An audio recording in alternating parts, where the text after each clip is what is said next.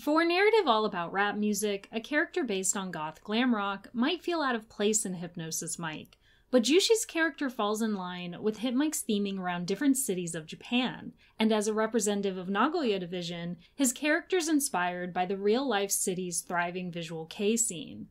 Nagoya is boasted to be the origin of visual kei's sound as a distinct rock genre, as opposed to a stage aesthetic, where the term Nagoya kei was coined to describe the music before the term visual kei eventually became more widespread. Thus, Jyushi's character is steeped in references to grown men LARPing as French clowns. His coat is lifted from the stage outfits of Gyact from Malice Miser, while his pig plush Amanda takes after Cozy from the same band. Jyushi's own band's logo is based on the symbol used by Mayo, and their song Devil's Flower was written by the vocalist from Penicillin. Jyushi's first solo was written by Leet Speak Monsters, and his second solo is strikingly similar to the song Masquerade by Versailles, complete with lyrics about the moon.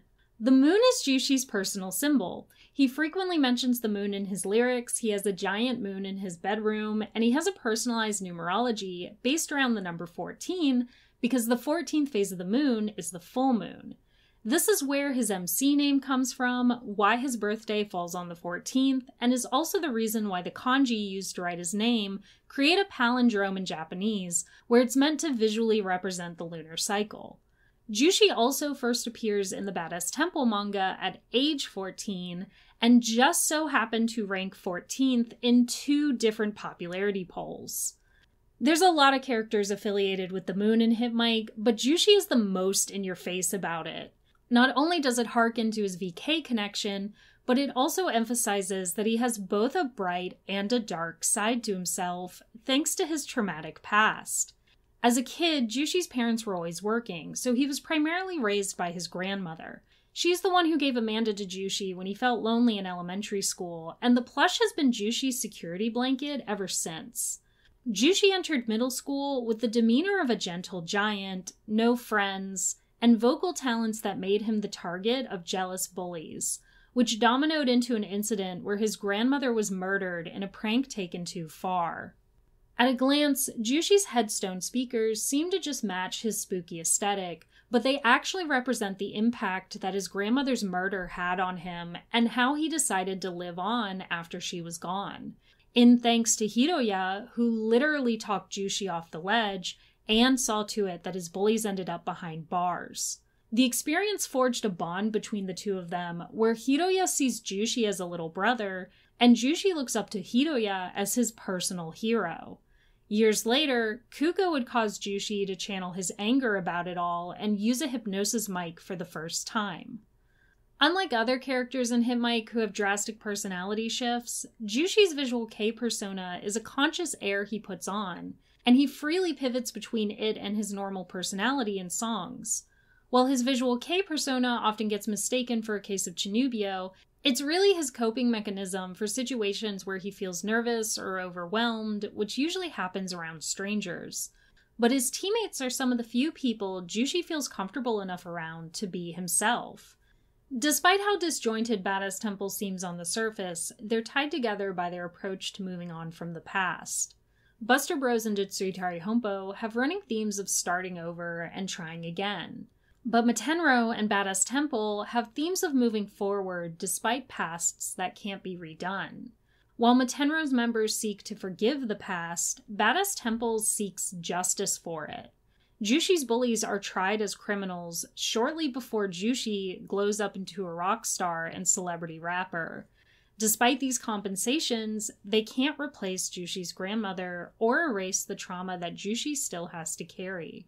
Already shy before being bullied, Jyushi is now labeled a crybaby at 18 thanks to his tearful stress responses, making him seem overly dependent to Hiroya and mentally weak to Kuko. But Jyushi wants to overcome his fears rather than letting them dictate his life. Be it through discipline training under Kuko or exploring his own emotions through lyrics, Jyushi seeks change. He doesn't like himself as he is and calls himself his own enemy.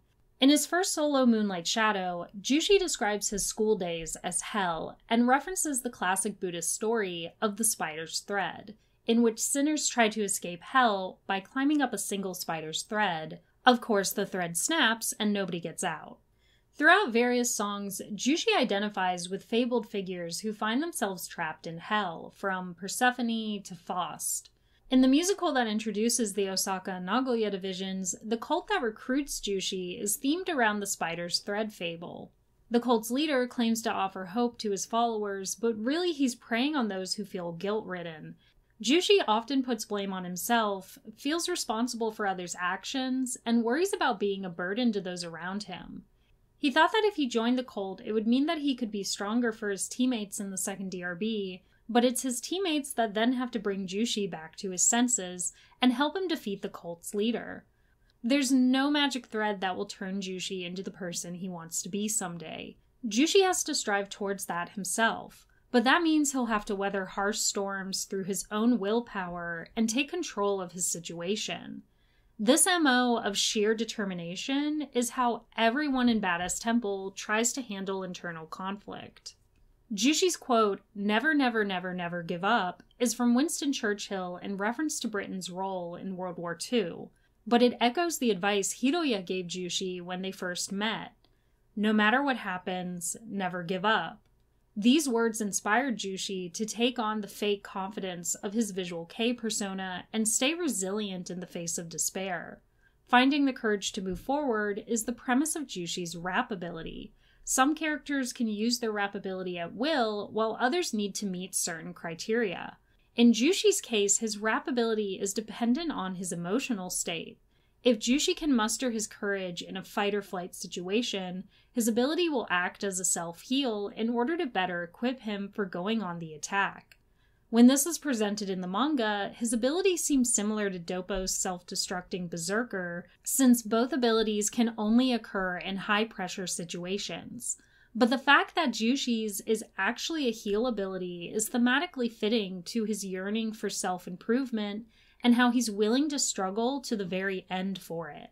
Awaiting the days where the moon is full, where no darkness can overshadow its glow, all while knowing full well darkness will never truly go away.